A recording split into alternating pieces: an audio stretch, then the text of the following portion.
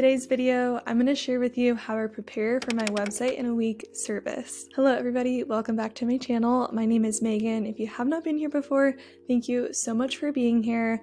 I now have timestamps on every video to save you time because I know we are all really busy people. So if you want to jump ahead to any portion of the video, please feel free to do that. But if you're wondering why I have this chair next to me, that is because Leo has decided to take over my desk chair, and luckily we have another one, so I just dragged over my boyfriend so he can relax with us in this video. So if you see a little random black blob moving, that is Leo. So welcome to my channel. I'm super excited to jump into today's video and talk with you all about how I prepare for my website in a week service. So as some of you probably know, I recently launched this service this year. It's pretty new to me, but I have had about 10 different website in a week projects, and each one of them has taught me something different, and I learned so much every single time. So I wanted to share with you in this video the preparation form and exactly what I like to ask my clients, so I know that when the week comes, I will be able to make it happen and I won't have any stress about missing information. But I also wanted to let you guys know that I just created a page on my website with different links for all the Black Friday sales going on right now, because I know it can be overwhelming, but if you've been wanting to invest in some tools for your design business or just want to see the tools that I use, I have that page with everything listed out so you can go directly and see the sale that's going on right now. With Black Friday, I know that I want to invest in Divi Pixel because that is an add-on that you can use on WordPress to make really awesome custom like menus, navigation, just really up-level your WordPress page. So if you want to go check out all those tools, I have them listed on that page. And I also have a coupon code for my courses, which that sale will be starting on Black Friday. So go check that out. I wanted to make it easy and not super overwhelming because I know it can be really overwhelming when there's all these different sales going on. I wanted to share with you guys what's in this form. I created this completely on my own, just through my experience and through kind of understanding what it is I need for a website design. So first things first, I need this form filled out at least 2 to 3 weeks before the project starts. That is like a requirement for me, and I like to make sure that as soon as we book this client that they get this form so they can start working on it.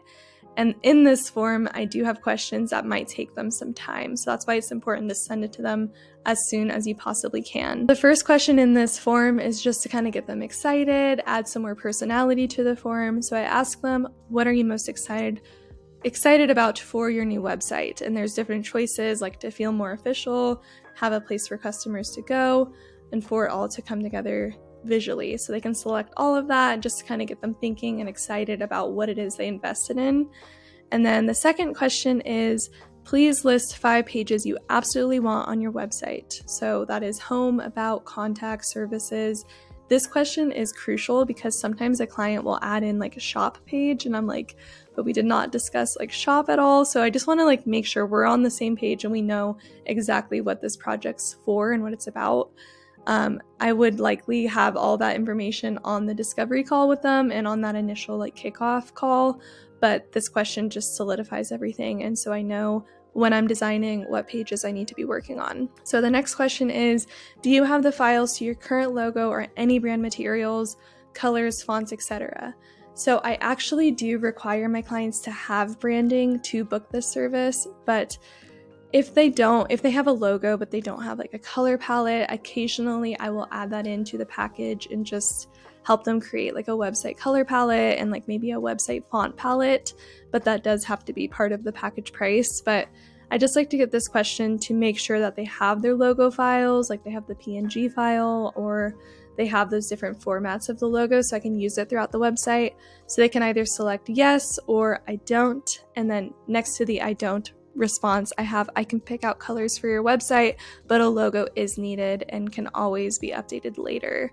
So I really try to, when I initially talk to my clients, I really try to push them to have professional branding, because I think sometimes clients have branding that maybe they created or that they got from Canva or something, and I just have to educate them and let them know that that can't be used commercially all the time, and just like make sure that they know what their branding can do for them. And a lot of times they will want the branding added on. So I do have to do the branding first. So I want them to know that part of the process on that initial discovery call.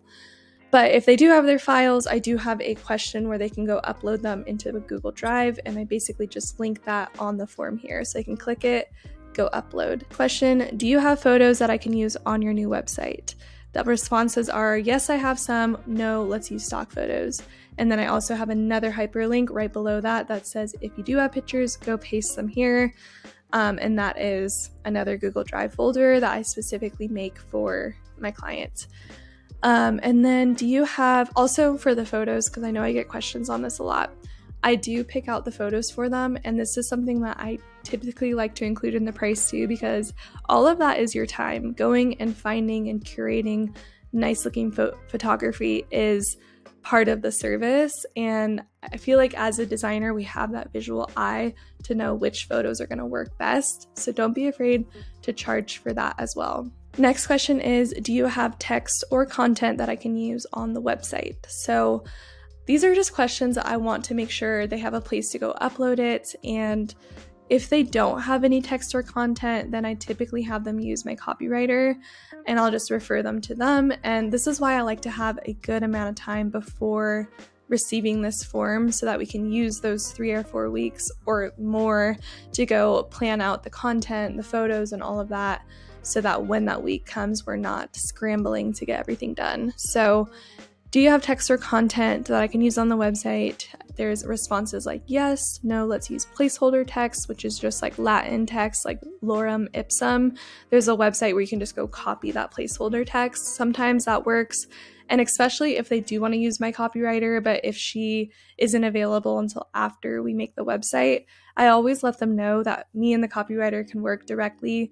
We could just plug in that content later on as well. It just might affect like the launch date of when everything can be live.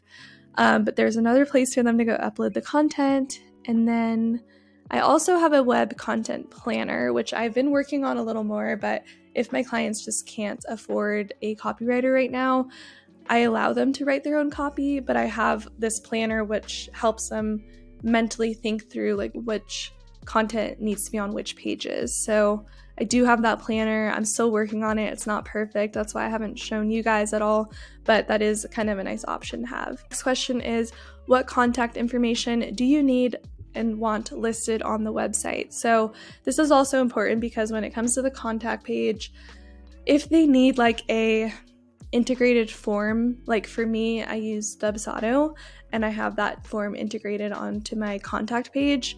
So if they have some sort of like system like that, it's really good to know at this point in the process. But a lot of times they'll just include their email, which is really helpful too, because if you do have an embedded form, you'll know where that response needs to be going to. So that's really helpful. And then the next section of the form goes into more of the credentials that I'm going to need. So I ask them where they purchased their domain, and then I give them my recommendations, and then the username, password. And then I also have a question, which is something I'm considering removing from this form moving forward, but basically I ask them, which platform do you prefer your website to be on? And then I send a follow-up email on that question, which I have written right there that I followed up with them on this. But my choices are WordPress and Showit. I like to give my clients the option to kind of see which one they're more comfortable with. And then on that follow-up email, I include the links to the demos of each of those platforms, just so they can kind of see like what they'd be getting themselves into. It is a long-term decision, so I want to make sure they're happy with the platform. And I don't really like to put myself in a box with just WordPress. Like I know how to work on all the other platforms. I just want them to feel comfortable. So I allow them to choose and then include the username and password. And I have run into some issues now that I'm thinking about it out loud with this question right here. When I say username or password for WordPress, sometimes they think that's a WordPress.com website, but most of the time that's a WordPress.org website. I typically like to recommend that they do a WordPress.org and that they use like SiteGround, which is part of the Black Friday list. But SiteGround is my favorite hosting account, and I do have to educate them on like a hosting account will allow you to self-host your website, which I think is the whole reason that you might want to be on WordPress. So I do have to make sure that they understand that with the username and password, because that username and password would most likely be the hosting account information. And then we go into the communication style. So I ask them, how do you prefer to communicate during this service? And I do text, WhatsApp, or email. I just like to make sure that they know that they need to be, so I say, please note, you'll need to respond timely during this week for us to stay on track. So I like to make sure that they know whatever one they choose, they're gonna have to be on that throughout the week.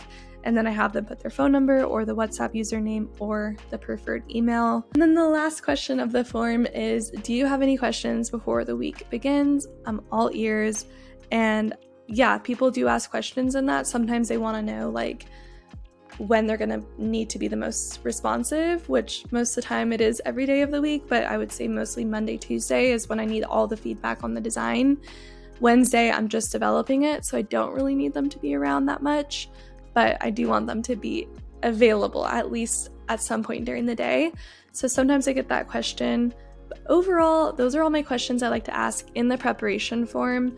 I feel like there's some I could add on to this, but it's really worked wonders for me this year. And like I said, this is a new service for me, but I've had around 10 different clients, and every time this form is like a savior for me, because if I'm in the middle of the week and I have questions, I can go back to that and see what they provided me, and it's a great place to like find the credentials and all of that. So I really enjoy the form. And if you're wondering, I do use DUBSADO for the form. That's where I collect all the information, and I'm able to open that and check that form out at any time. So it's really, really nice. They also can go into the form and edit it at any time, which is also really helpful. So I do enjoy it a lot. But I wanted to share that with you all today because I feel like I show my website in a week vlogs and I talk about it a lot, but there really is a lot of preparation involved to make the week go smoothly. And this preparation form is one of those things. I'm actually about to head out in like 30 minutes. We're going to fly to my family's for Thanksgiving, but I wanted to provide you guys a little bit more content before the holiday. And I know that a lot of you have questions on website in a week, so I really hope that this was helpful to you. But I'm going to play with Leo before I head out. And definitely go check out that link down below the video with all the Black Friday deals that you might be interested in. No pressure at all. I just wanted to make it easy and not overwhelming with all the things going on. So thank you guys so much. I also wanted to make this video to like express my gratitude for you all, for supporting me, for being here, and I really, really appreciate you all. So thank you so, so much. I'm so excited for next year. There's going to be so many fun things happening, and I cannot wait. So I hope you guys have a wonderful Thanksgiving, or if you don't celebrate that, I hope you have a wonderful week, and I will see you in my next video.